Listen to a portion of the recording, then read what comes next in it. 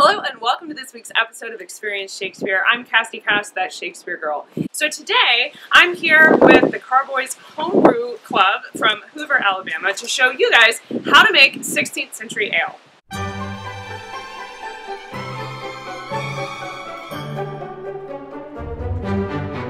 In Shakespeare's plays, many kinds of alcohol are mentioned or consumed. There's metheglin, wort, beer, ale, of course sack, Falstaff was all about it, and the most famous Shakespeare reference to alcohol of all is probably the giant butt of Malmsey in Richard III for poor George, Duke of Clarence.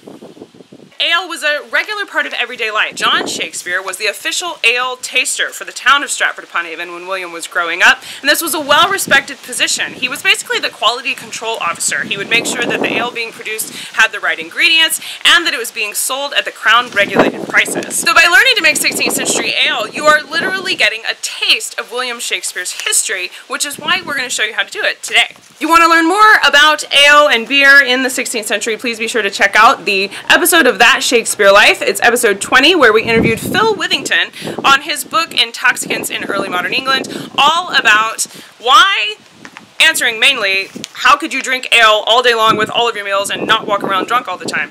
We talked with him about what that would mean and why it didn't happen in that episode, so make sure you visit cassiecash.com/episode 20. That's cassiecash.com/EP20.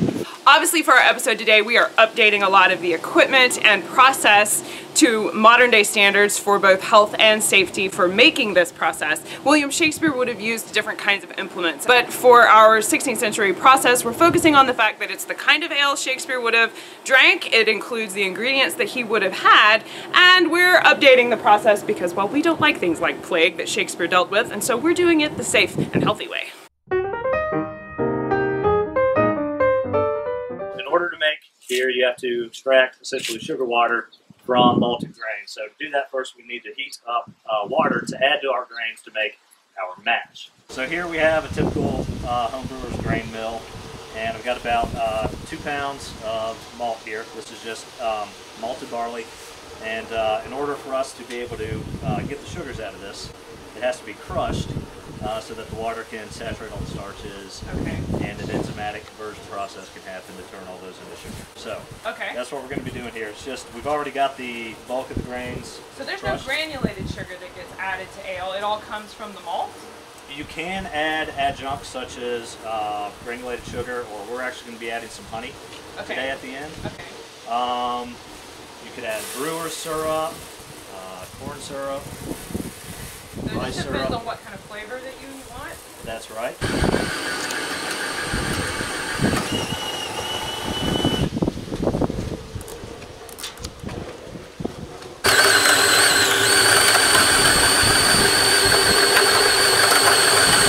Yeah, Shakespeare would not have used a Right? I love it. Negative. Oh, it smells. You can crank it by hand, but, you know, that requires extra effort. Yeah. We have some ale malt. Some amber malt, which is just kilned a little more during the drying process to darken it. And we have a little bit of unmalted old oats here. And this will still get converted into sugars. The enzymes in the malted grain will convert this as well. So is Carboys a group that people can join? Like people can come, is that what y'all do? Is you learn how to make beer and ale? The Carboy Junkies is a local homebrew club here in Birmingham, very casual. We typically meet monthly to share some of our brews. We do hard cider, wine, kombucha, anything that involves fermentation process. And I actually heard you talking on your intro earlier about metheglin, which sparked my interest because that's something a couple of us have tried our hand at in the past. Yeah, that shows up in Love's Labour's Lost. The character Byron lists off metheglin, wort, and ale in that passage. You guys make that? You make Malmsey? I have to ask. That's the one from Richard III. Haven't tried that. Yep. Well, I hear you're supposed to store it in a giant butt, and it's useful for drowning your enemies. Ah.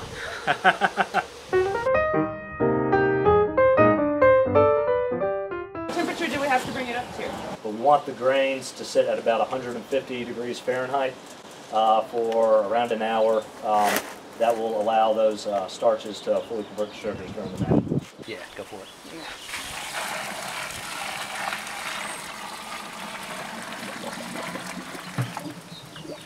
And that's just hot water. We didn't put anything in that. Well, we added a little bit of mineral to the mash here. Oh my goodness. Just to treat the water to help acidify the mash. Other than that, there was nothing else in the water. Which mineral? Calcium chloride. Double. So the idea is you want to just kind of Fire stir it around and scoop up from the bottom as well to make sure there's no dough clumps. Okay, so I got to stir it right, not just scoop it back. Brewing 16th century ale involves a lot of doing and then sitting and waiting. So now that we've mixed the mash with the hot water, it has to sit and extract those sugars that Jay was talking about. While we were stirring up the first pot of hot water that got added to the mash, we boiled a second pot. And each time, minerals are being added to the water to make sure that it's at the right level. And so we added more water, filled it up to a certain level, and then it has to sit for about 1 hour. But what is wort? The wort is what we're making right now in the mash. It's essentially just diluted malt syrup. It's the sugar water that we're extracting from the grains. That's all the wort is. That is not at all it's scary. Unfermented beer. No. Like, you think of it as, I'm going to add this witch's thing. Do you not think of this as like part of witch's brew? It's not scary. Yeah. Now, not to be confused with some herbs delicious. and flowers that might be called something.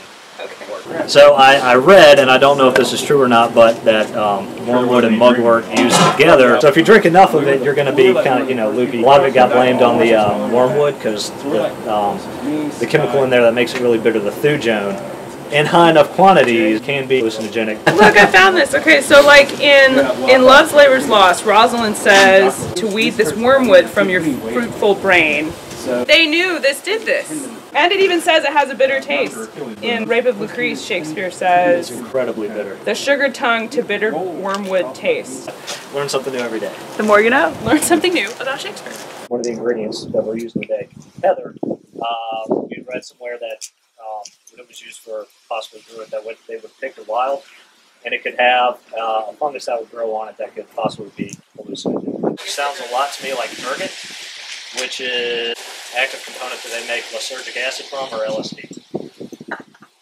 I was joking! You're not supposed to go and tell me that it's a real thing. Now we find out that Shakespeare's ale could have also made sense. That's when he wrote A Midsummer Night's Dream.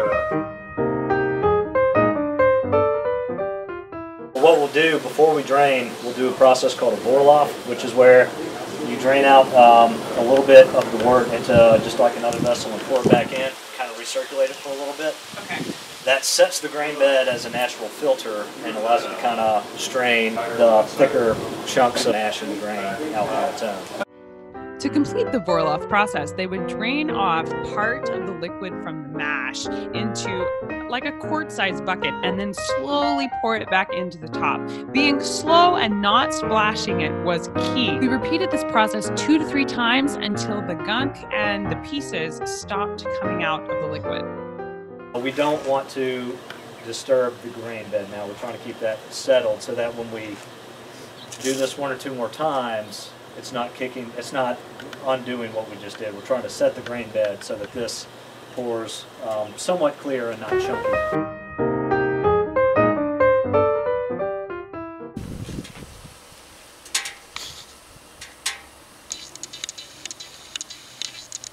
So they said this boils for an hour, and at about the 30-minute mark, we're gonna put together the gruit and add that in there. And the gruit is the herb mixture that adds all the different flavors, and so we'll get to see them mix that up. Here's some of the different herbs that would have been used traditionally for gruit.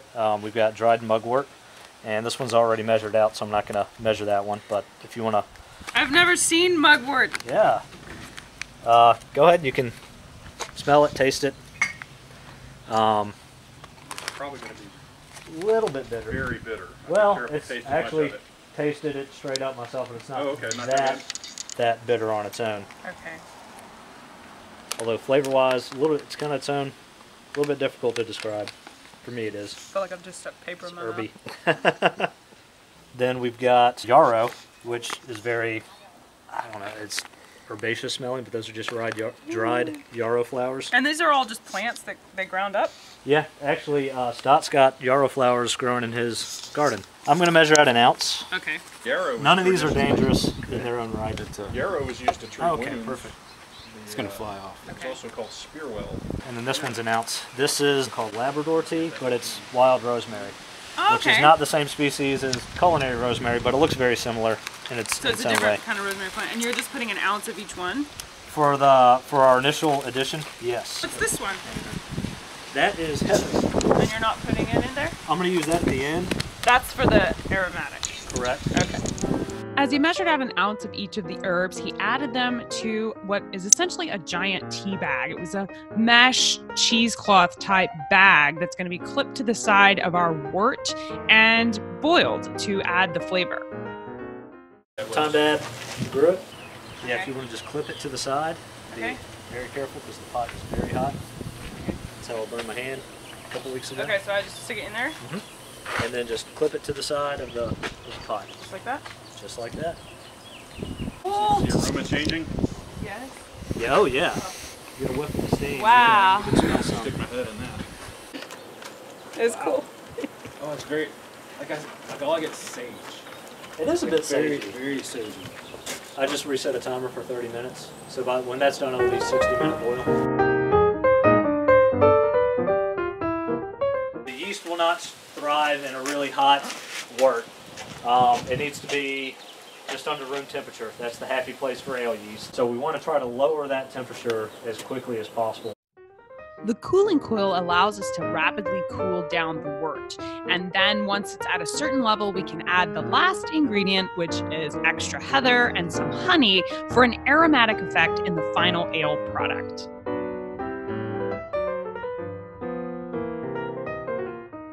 It's got a little bit, yeah, a little floral character. Do you want to add more? I do. You just grab a handful and throw it in the middle, that hot spot.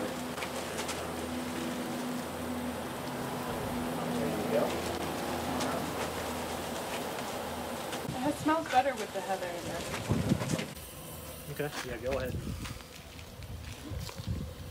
And this is wildflower honey? It is. It'll dissolve and mostly add some fermentables, but hopefully leave a little bit of honey flavor and aroma. Now that the aromatics have been added, it's time to put the wort into a carboy, which is this giant plastic container that looks like an enormous bottle, and they just drain the wort out of the pot into the carboy using a long tube that's connected from the kettle down into the neck of the bottle. And now it's ready to go from wort to ale by adding yeast. So, Cassidy, do us your honors. Oh, okay. Tell me what you do right. It's real easy. Just straight in. Just pour it in there? Just Yeah. stir, give it, swirl it good, and then just pour it straight in. Okay.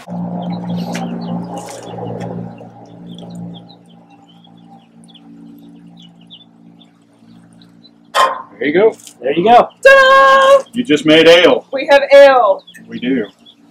Oh, that's exciting. Thank you. You're welcome. So we'll come back. We made the ale. It's official. We have 16th century ale. We'll come back in 3 weeks and do the whole force carb. I don't know what that means, but they're going to teach us. So come back for part 2 where we get to taste this. So if you haven't already, like and subscribe to the channel because you're going to want to stick around and see us taste the ale.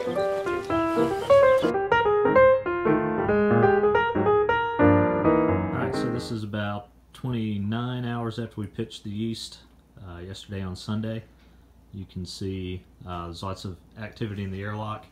I can see there's a nice krausen that's already formed on the beer from fermentation in the yeast. The ale itself has turned a cloudy color. That's from the active yeast being all stirred around. If you take a real close look, you can see lots of little bubbles bubbling up to the top. That's all the carbon dioxide being released from the yeast fermenting the wort. And yeah, so it seems to be very happy, which is good. Started a fast fermentation. That's very good. That ensures that the yeast taking hold of the wort and that nothing else funky like wild yeast or bacteria will be able to get a good foothold for any type of contamination. So looking forward to this one finishing up in a week or so.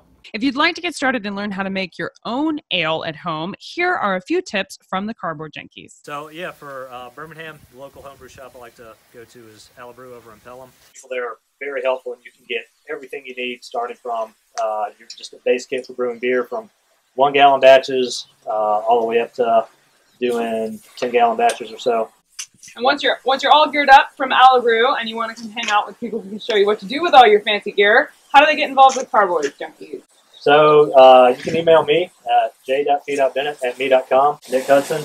You can email info@cardboardjunkies.net. You can go to cardboardjunkies.net, and that takes you there. We have a Yahoo groups email group that everybody's on, and we have a Facebook group. All that's available from the website. We'll have links to all this and more in the show notes for today's episode, so be sure you check that out to learn more. That's it for this week here at Experience Shakespeare. I'm Cassie Cash, that's Shakespeare Girl, and I hope you learned something new about the Bard. See you next week!